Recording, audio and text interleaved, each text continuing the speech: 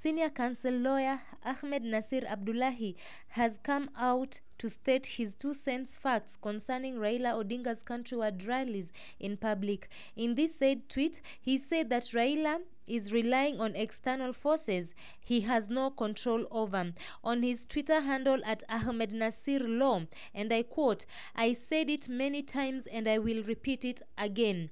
Honorable Raila doesn't need our condemnation or censure. He needs our prayers, sympathy and understanding." End quote. The nonsense he endlessly spours is a result of underlying conditions or external forces he has no control over.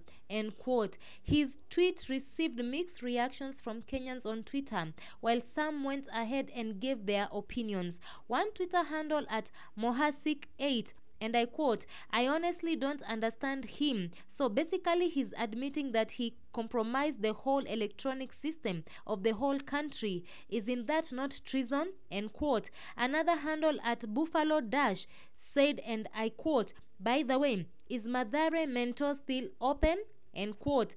Ahmed Nasir has criticized Raila's move of trying to bring the nation to a standstill at this moment where Kenyans are facing tough economic times and they do not know when the president will bring down the high cost of living. Now that the senior counsel Ahmed Nasir Abdullahi has jumped into this story, what do you think of him coming out to criticize Raila?